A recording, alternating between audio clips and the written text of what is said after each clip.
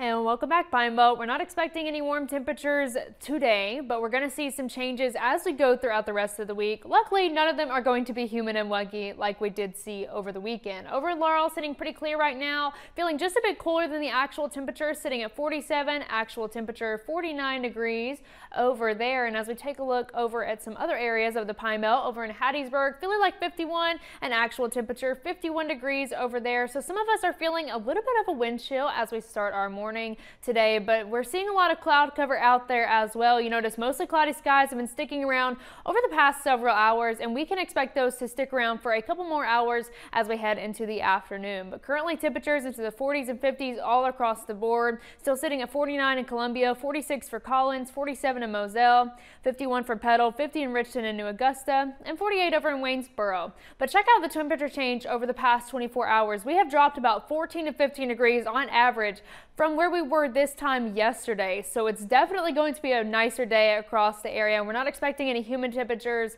as we go throughout the day. We will get into the 60s though, which is right at average for this time of year, right at 65 degrees. And you notice mostly cloudy skies are expected as we hit those afternoon hours. And then as we go towards about 5 or 6 o'clock, the cloud cover will be clearing, though we can expect a partly cloudy evening overall for the rest of the night. But as we go throughout the day, one thing to note, it's going to be pretty gusty out there as we take a look at our wind gusts for the afternoon and the early morning hours, expecting up to about 25 miles an hour for some wind gusts all across the area, and that's going to last almost all day. You notice as we get towards about 6 to 7 o'clock this evening, we can expect those wind gusts to start dying down, but it is going to be a pretty breezy day across the Pine Belt overall, as we're seeing wind gusts up to about 8 to 10 miles an hour even overnight into Tuesday morning. As we start our day on Tuesday, we're going to be into the 30s and 40s across the area, and mostly cloudy skies are expected for the morning, but we will see a little bit of clearing as we go throughout the early morning hours into the afternoon as well. Now temperatures are going to get into the 60s once again, which again is right at average for this time of year.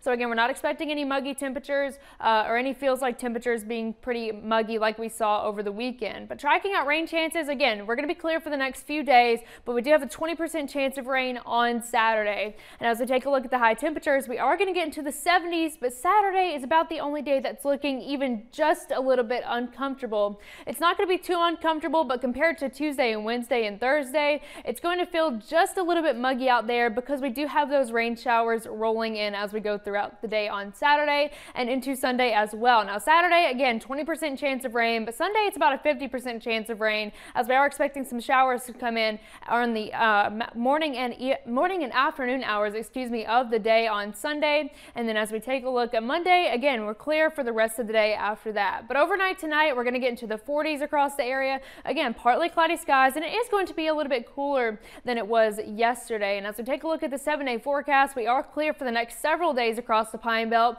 Overnight lows getting into the 30s on Tuesday morning into Wednesday. 58 degrees for Wednesday. Mostly sunny skies expected for several days, but as we head into the weekend, we'll see some scattered showers possible on Saturday and on Sunday.